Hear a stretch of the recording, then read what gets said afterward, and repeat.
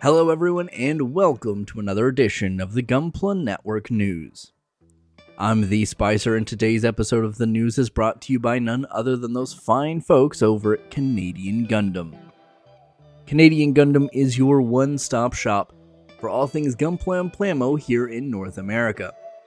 With flat rate shipping to the US and Canada, a private warehouse option, and a vast catalog, they're going to have just about anything you're looking for. So when you're checking that vast catalog and placing your next order, don't forget to use the promo code GUNPLANetwork to save yourself 10% off.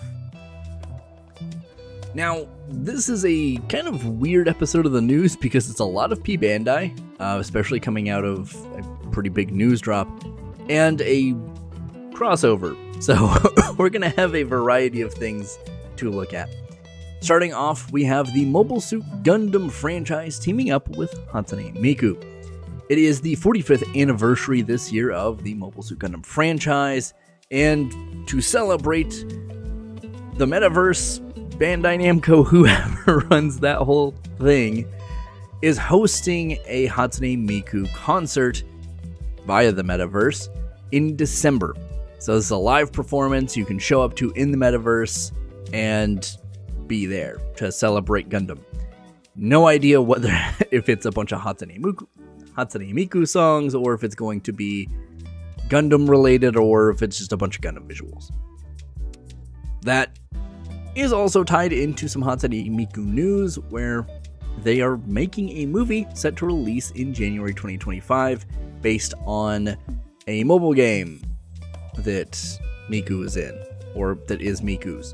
So if you're a big Miku fan, this is great news for you. If you don't really care for Miku, then cool, moving on. By far the most exciting piece of news to come out recently, at least for me personally, is the Real Grade Shining Gundam.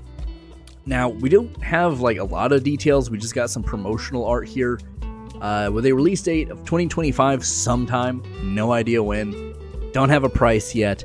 But the promotional images look great. This is going to go well with the already existing Burning Gundam, or God Gundam, depending on which name you want to use. And it does make me curious if we're going to see a Master Gundam. Like, this is, I don't want to say odd for the Real Grade line to be fairly consistent like this, but there is usually a little bit more variation year to year, and the Burning Gundam is still a pretty new kit. So, fingers crossed if you're a G Gundam fan, we'll see maybe some of the Shuffle Alliance, probably not because all the P Bandai high grades, but maybe the Master Gundam or a P Bandai Devil Gundam.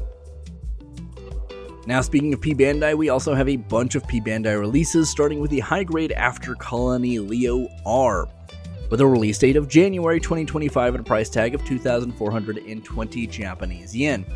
This comes from the G-Unit side story. This is a customized Leo.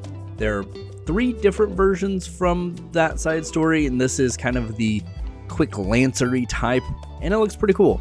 It has weird hair. That's a little strange, but outside of that, it's a cool adaptation of the Leo, and honestly, the more weird grunt suits like this we get, the better. We also have the P Bandai high-grade Gelgoog Menace standard colors, with a release date of October 2024 and a price tag of 3,190 Japanese yen. Little weird in terms of this color choice. I don't think it's bad, but they do pick a purple color for the standard color version. It almost like they already did the Dom, and they did it relatively close to, like, it's obviously not this deep of a purple or this bluish of a purple, but it is weird that the Gelgoog and the Dom are both purple, instead of doing kind of like the more traditional UC adaptation, but regardless, I think it looks fine. It's not a bad color. I think the purple, the blackish, or the very, very deep green, and the orange work pretty well. We also have the P Bandai high grade Figure Bu Torch, or Touche, or something. I'm sure you guys will tell me in the comments.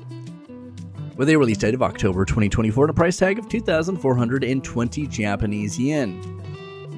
Big ol' leg thrusters. This is the Avalanche Exia, but for the Witch from Mercury.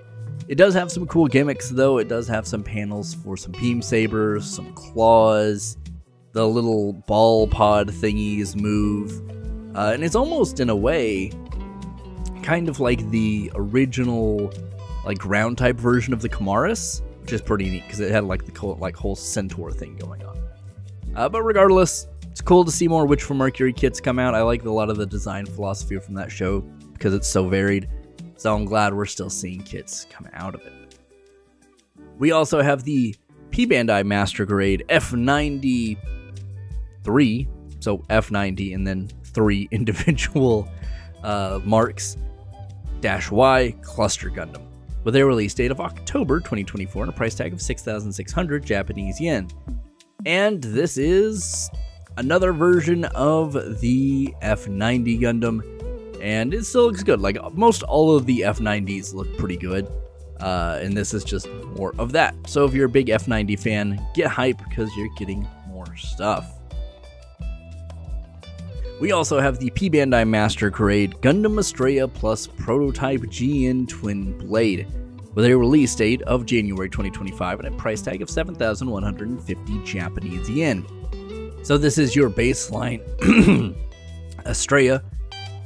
We've seen this before. The Estrella is starting to get to the point where it's, I think, maybe got more variants than the Exia at this point. I'd have to check that, but it is a lot. And it has a big old sword. Big old double sword based on the GN blades that the Exia uses, but just bigger. Looks pretty cool. More Estrellas are cool, like more 00 stuff, like keep that going. Always really digged that kind of. The Estrella's just been used for so many things, and you know, some of it's gonna hit, obviously. So if you're a big 00 fan or an Estrella fan, get hype. We also have the P Bandai Master Grade Narrative Gundam B-Packs Verka, with a version that is the full set and then just the equipment pack. The full set, which I imagine is the Gundam and the B-Packs, has a release date of November 2024 and a price tag of 10,450 Japanese yen. The equipment pack itself is also being released in November of 2024 for a price tag of 2,860 Japanese yen.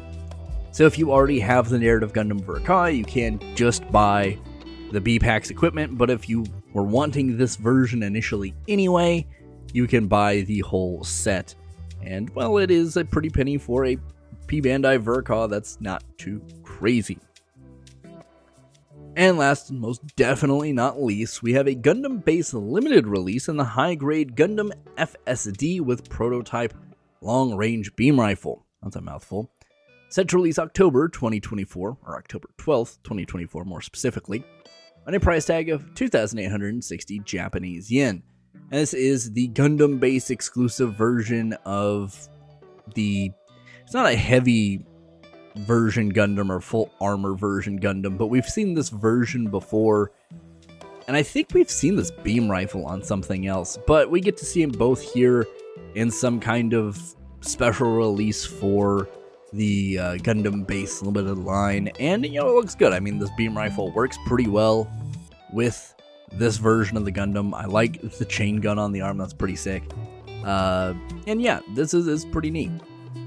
So, out of all of the news, let us know in the comments down below what you're most excited about. Obviously, for me, it's the Shining Gundam. Let's be real. More G Gundam releases, please. And you know, if you have, I didn't talk about it, but if you have watched Gundam Requiem for Vengeance on Netflix and you liked it, let us know in the comments below. If you didn't like it, let us know in the comments below why. And if you want to see stuff related to that, maybe we'll do some stuff. Let us know what you guys think. Regardless, thanks for sticking with me, guys. I do truly appreciate it. And as always, do your best to stay safe and keep on building.